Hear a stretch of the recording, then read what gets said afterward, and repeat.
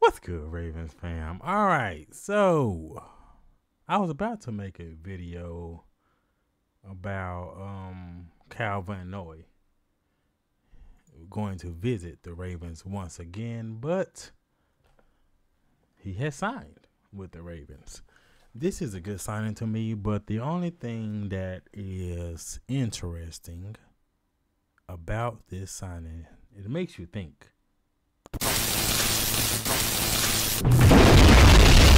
Putting hogs on the mob, planting purple seeds. Baltimore Ravens code, purple trim, big body, old school for low. Purple rim, 7-7 cutty, black with the purple strip. Makes you think about how and what is going on with Owe and Ojabo. Yes, I know Owe got hurt. Is he going to end up on IR? Is Ojabo going to end up on IR?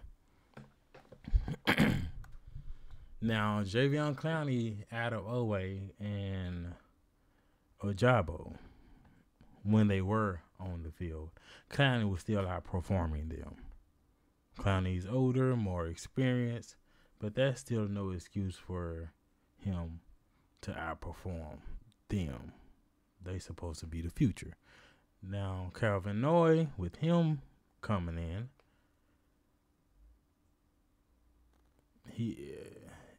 is he gonna get more playing time with them?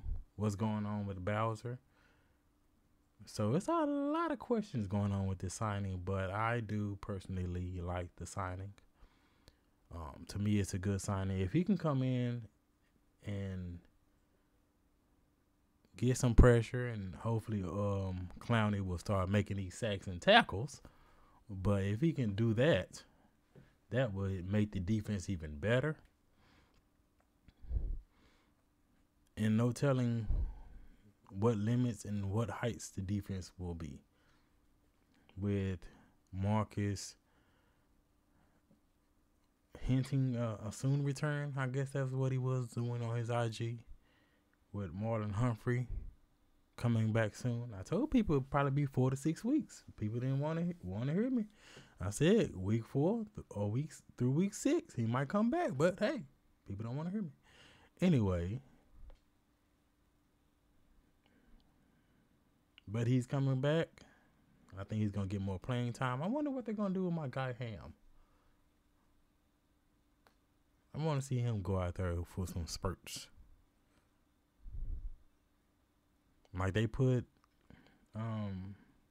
Wallace.